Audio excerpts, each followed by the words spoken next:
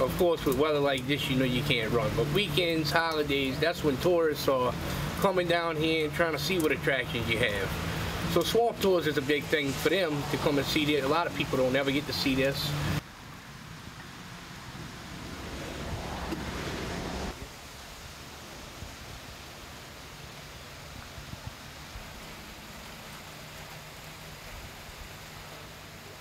With weather like that on a aluminum boat like that, well, we knew we were going to end up having to cancel some tours.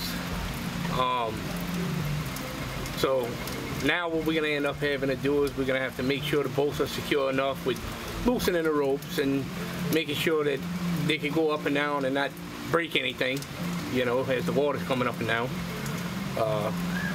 I'm sure the area is going to have some flooding and everything. And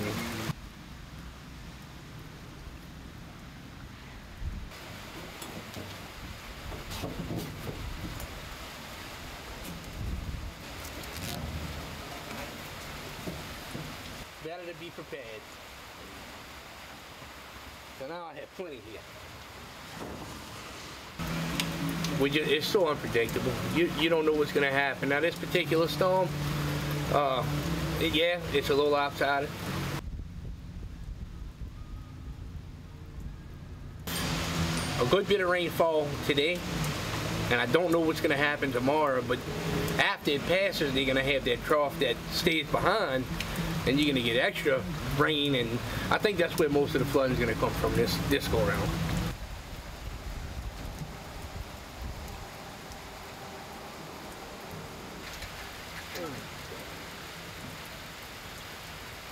I like to tell people, they ask me where I live, I say the cone of uncertainty.